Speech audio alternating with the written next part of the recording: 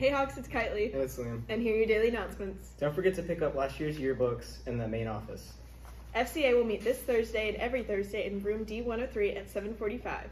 If you have any questions, see Ms. Cantrell in D103 or one of the FCA student leaders for more information. The Latina Student Alliance is having a meeting only for juniors and seniors today, September 8th in the auditorium.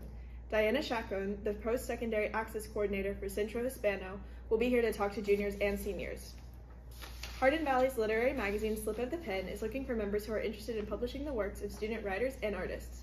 If you want to be involved, please come to an interest meeting this afternoon in D203 from 3:45 to 4:15.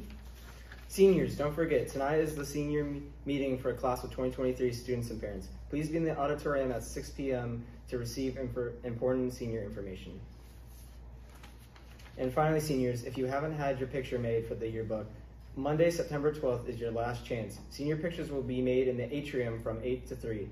Check the list outside the main office. If your name is not on that list, then you will need to get your picture made on Monday. HVA girls basketball will be holding tryouts on Tuesday, September 20th. You must have a valid physical to try out. Come see Ms. Galloway, Ms. Cantrell, or Ms. McCroskey this week to get the physical paperwork. That's all for today, Hawks. You know what to do? Keep it fly.